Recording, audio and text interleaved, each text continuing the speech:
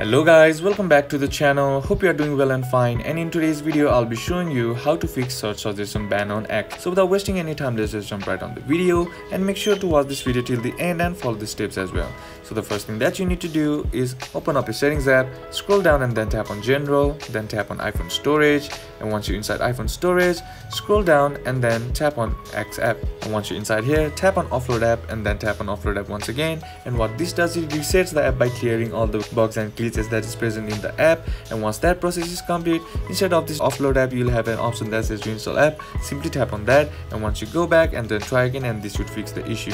But if the issue isn't fixed, then what you can do is just simply head over to your app store, and then on the search bar simply type in X or Twitter and then tap on the app and check to see if the app needs an update or not. Sometimes the older version also might be causing the issue, so a simple update will probably fix the issue. And that's basically how you can do it. And that's it for today's video guys. Hope this video was useful to you. Leave a like if it did, comment down below what the next video should be on, consider subbing to the channel. Thank you for watching. Bye bye.